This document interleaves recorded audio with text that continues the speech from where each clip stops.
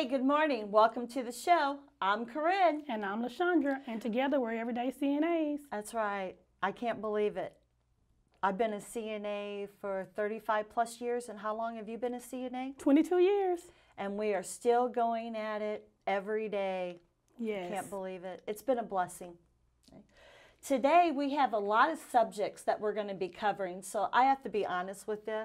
LaShondra, I really didn't study at all, Right. and I got to cheat a little bit and bring out my notes. So I Yes. do apologize to anyone that's viewing the show right now that I may glance down a little bit, but just bear with us because it Yes. is a lot of very important information that we would like to get out to you today.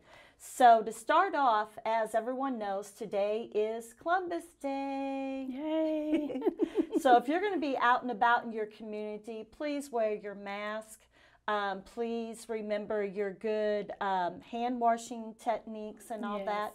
And that's what LaShondra is going to start off with, is talking to you about some hand washing techniques. Yes, because Thursday is hand washing day. So It is. just make sure you wash your hands. If you can't get get to soap and water, hand sanitizer, they have wipes now. They have different things that you can use to keep your hands clean. Yeah, exactly. And here's some more important tips, especially with this pandemic going around. I know the CNAs are doing everything they can to protect themselves, but just be aware of your surroundings when you leave your facility as far as pumping gas. Make sure you wash and sanitize your hands after that, using your ATM card, going through a drive-through and you're using your ATM card, take the time to wipe that off. You wipe, even using a Clorox wipe, and wipe over your, I'm tongue-tied right now, your steering wheel. Yes, well, people need to realize, though, wearing gloves is not good sanitation. You can't wear the same glove and go touch everything. Exactly. So that's what people need to realize, Exactly. too, And please I see a lot of it. Yeah, and please make sure that when you expose of your masks and gloves, don't ruin the environment. Don't leave them around at Walmart parking lot. Gloves do not have fingers where they're going to start walking across the parking lot and jump in that shopping cart because they got shopping to do at Walmart. So just be mindful of everything. Okay? And the last thing that we're actually going to discuss is very important during this pandemic. Oh, yes. And it is World Hunger Day, and it will fall on Friday, October the 16th. Yes. So in 1945, the United Nations recognized food is not a privilege, but a right. Food is the basic need. It's a human right. And when we were doing some research, and I'm checking my notes to make sure that I'm letting you know this correctly, is that 1 out of 9 people experience chronic hunger. Yes. To me, that's too much. Yes. Very much. So, you have to think about this, like LaShondra said, that this was recognized in 1945. Yes. But it did not come about until 1979. So after that statement was made, it was made 34 years later. Well, a lot of our elders have to, decide whether they're going to get groceries or their medication. A lot of them don't have, the sources to go out and get food. So, we have to be mindful of that too. And if you know any elders, go out in your community and take them food, take them groceries. They have produce now. They have, like in my town, they set up a shop thing where you can go through and get fruit, vegetables. If you don't need it, go take it to someone that does. Right. And, our children are also suffering doing this as well.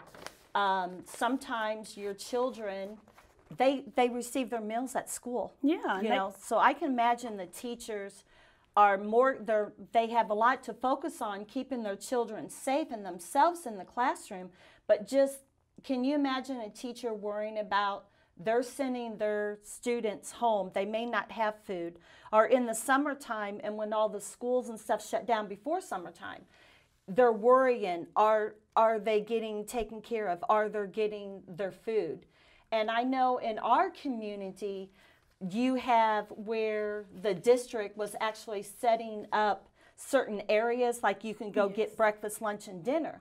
But with so many parents out of work, did they have the transportation? Do they have the gas to actually go and pick up these meals, you know?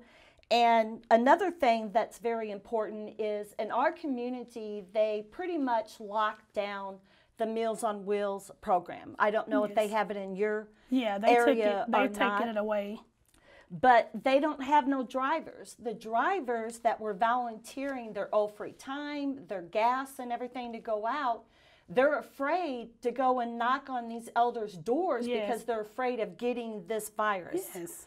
And it's sad because when you do the Meals on Wheels program, when it's not just the food that you are delivering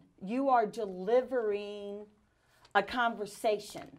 You're delivering, you know, their self-esteem, everything. Yes. And you know when you go to knock on that door and that elder does not respond, and you know that they're there like clockwork getting their meals, it can kind of trigger you to like, okay, is there an emergency number?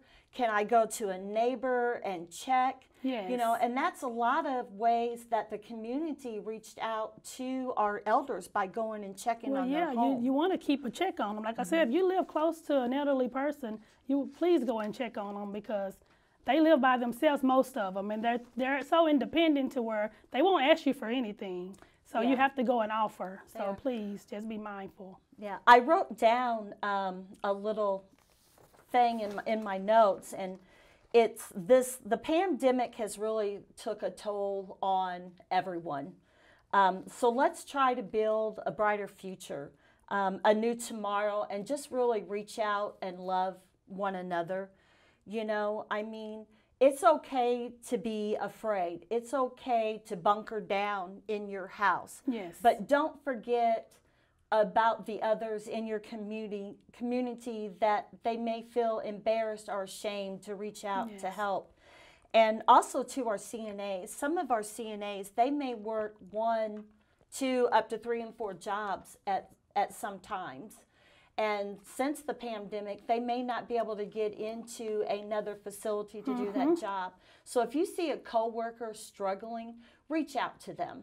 Yes. You know, they will also feel embarrassed and that's- ashamed. And if you live next to a CNA a couple blocks away, go, you know, ask them, hey, would you like to carpool or something? Or, you know, Yes. pack an extra sandwich in your lunch. And if you see someone sitting there not eating their lunch, you know, Yes. just say, hey, I got an extra lunch. I'm really full. You know, would you like this sandwich? And just be very supportive. Well, yeah, of because each you brought other. up a good point because some of them, some of the CNAs, they're struggling. You know, even though they might work 2 and 3 jobs, it's still not enough. So, like you said, if you know someone, if you can help them in any way, because you don't know their struggles, you don't know their story. So, if you can help them in any way, especially during now, Exactly. people are not taking this well, you know, in their mental health. So, please just help them. Please get out there in your community and just help as much as you can. You know, you might not have resources, but you might know someone that can. Right. Even if you smile at someone, smiling at a stranger, you know, it's kind of hard when I'm sitting here thinking about that when I just said smile, because they really can't see a smile under your face mask. Yeah. But you can smile with your eyes. You can smile with your body posture. I mean, you can know. wave. I mean, they know. They'll know, you know. Right, and that's exactly what they may need. Like LaShonda mentioned the mental health part of this, you know, and it's Mental Health Month as well. We all need to stick together and just really support one another during this pandemic, and we will get through it. It may take a while, but we'll get back to normal. But seems like we're getting ready to run out of time here. So. But thank you for bearing with us and us looking down at our notes, and it's just a lot of information that we're trying to get out there. And if you're watching this show, if you're doing something different in your facility or in your community, you know, hashtag, you know, Everyday CNAs in your comments on Facebook or on CNA TV, and let us know what you're doing to help your community or the CNAs in your facility. And till then, Stay strong and stay safe.